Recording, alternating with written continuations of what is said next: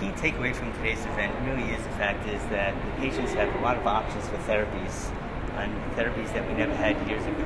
I think surgery is still the most important interaction that people should have with their surgeon in regards to taking out the tumor, ideally.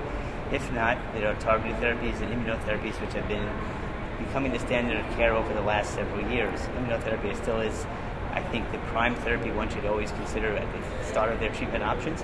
But now we're seeing that there's more immunotherapies coming over the course of the next few years that will have a lot more information and therapeutic benefit for our patients. In the meantime, the targeted therapy seems to be very beneficial. I think the targeted therapies have gotten patients the opportunity to be on their treatments for several years, giving them quality of life as well as life itself, has improved survival. And sometimes the physicians need to adjust therapies around the patients, achieving the goal of not only survival but quality of life.